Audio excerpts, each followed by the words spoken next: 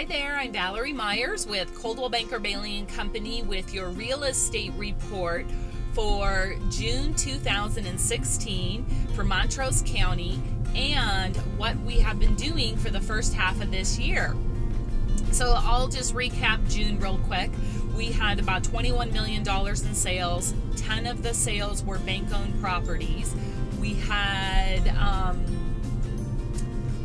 had one commercial sale, one farm and ranch sale, one multifamily sale. We sold 12 vacant lots, and we had 76 properties, residential properties that sold and closed. So residentially is where we have been strong all year, and the median price was higher than it has been for the whole year. So or on average for the whole year. So $217,500 was the median price for a house sold in Montrose County for June 2016.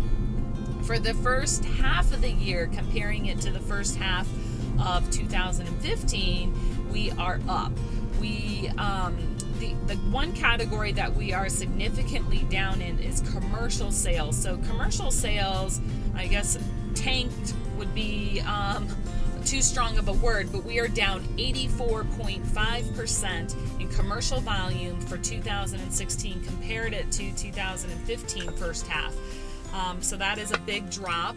Vacant land sales, we are up slightly in volume and in units, but the median price dropped a little bit. So it was $50,000 for the median price of a vacant lot in Montrose in 2015, and for 2016 right now so far $42,000. So from almost $50,000 down to $42,000. But our shining star all year long has been residential sales. We have an 18.5% increase in residential sales, and the days on market also dropped from 2015. So in the first half of 2015 it was 82 days on market. It is now 76 days on market for 2016.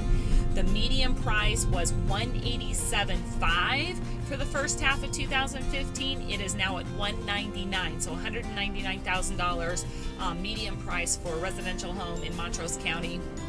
Our total volume is up 10.6%, and our total units is up 6% from the 2015 year.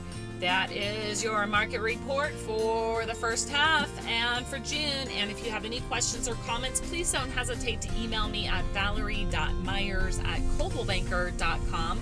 And I hope you have a fabulous summer. Bye-bye.